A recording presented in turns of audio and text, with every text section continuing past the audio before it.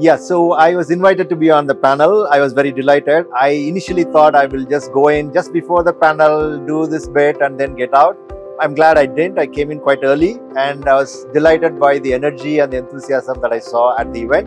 And so I think it bodes well for Converge, the event, as well as the people involved, that there's so much energy around technology and its application. Delighted to be here.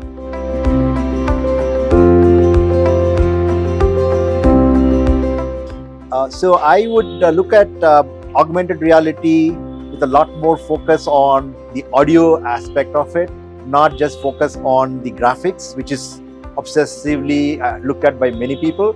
Audio, especially spatial audio on standard smartphones, is now commodity and is available with just a real headphone, standard headphone. And you can provide so much immersive audio experiences which goes across population. People with vision impairment, older people, people who cannot read English can be given that information in their language in situ. You are being in the real world, but you're augmented with audio information. If you want, you can also add video on a smartphone. You don't have to put head-mounted display. So get rid of this head-mounted display as being critical for AR.